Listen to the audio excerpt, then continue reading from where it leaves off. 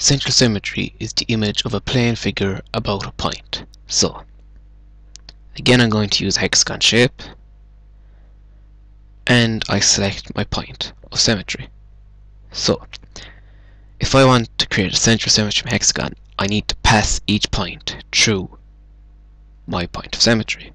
So, if I pass my first point through, I need to make sure that the distance from my original point to my point of symmetry is equal to the distance from my point of symmetry to my other point.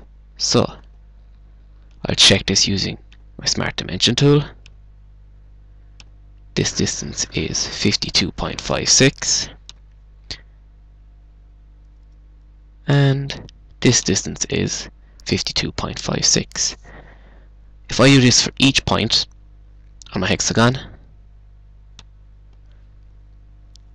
I should be left with 6 points.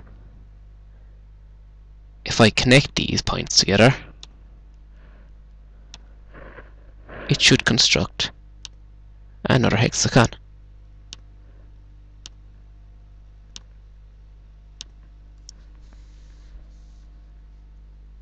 This is a hexagon under central symmetry.